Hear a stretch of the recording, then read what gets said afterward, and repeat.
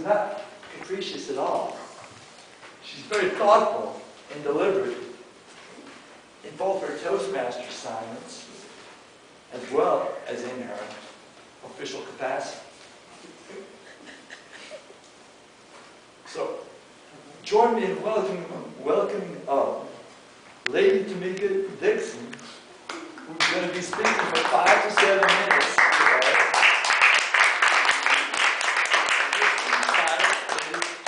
Removing the mask.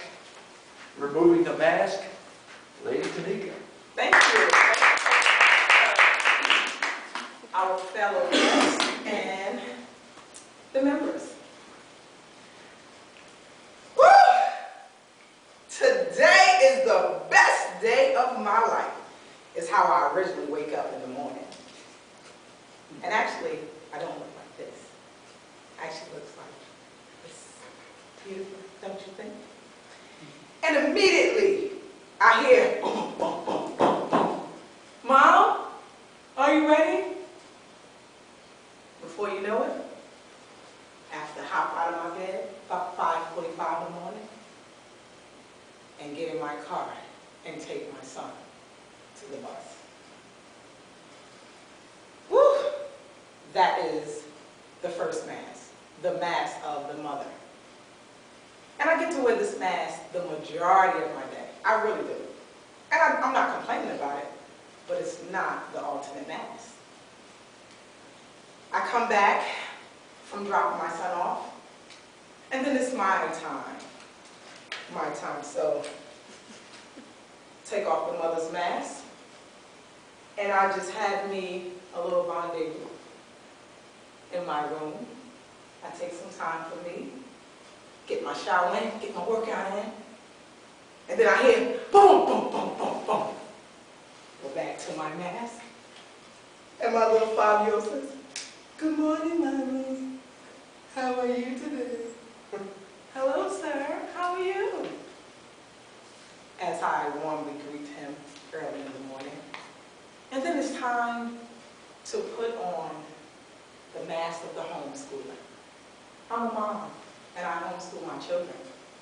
So, during the course of the day, they start about 8 o'clock, and it runs until about 1:30. And my children are so excited, they have so much energy.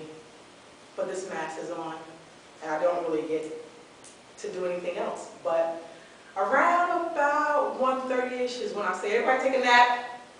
I take this mask off, and I put on the lovely mask of the businesswoman. And ring, my phone rings. "Hello, may I help you?"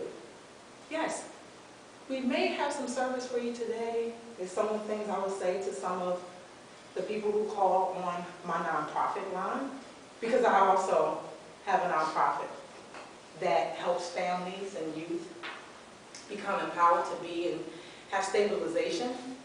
So the mother mask is off because the children are down, but then the mask of the businesswoman is on. And it's one of the things I really do enjoy. I really do enjoy doing business, and I really do enjoy wearing the mask of a mom. But then there's a mask that really no one really gets to see.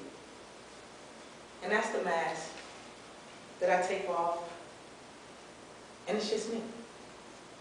The mask that allows me to come to Toastmasters on Tuesday and be me, the best me that I can be. This is what I believe I was born to do. To stand before people and impact them in some kind of way to be who they were born to be. I gave you an illustration of all the masks that I wear. But every last one of us wear masks. We wear masks when we go to work. We wear a mask in our relationships. We even wear a mask when we go to church. And I'm wondering, do you really show who you really are? Think about it. This is not pretend play. The mask that I wear is not something that I would consider capricious. It's something of who I am. And there's nothing wrong with wearing a mask, as long as you know when to remove the mask and when to put it on.